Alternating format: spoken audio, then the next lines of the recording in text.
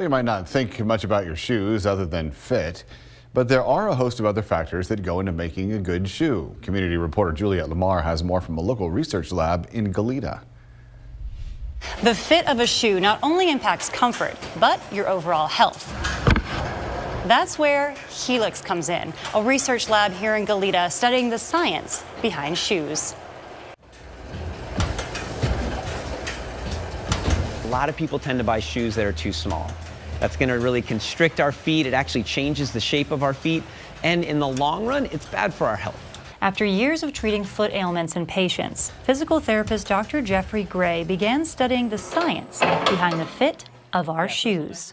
After seeing so many patients in my PT practice that had foot ailments that were related to bad fitting shoes or bad cushion shoes or shoes that just didn't fit them well, it became really apparent to me that a lot of people didn't have access to quote-unquote good shoes. Well-fitting shoes can reduce your risk of falls and overall injury, improve athletic performance, and provide cushioning to joints, according to Dr. Gray's company, Helix, which is dedicated to improving the fit, durability, and performance of all kinds of shoes. We've done everything from high heels to hiking boots.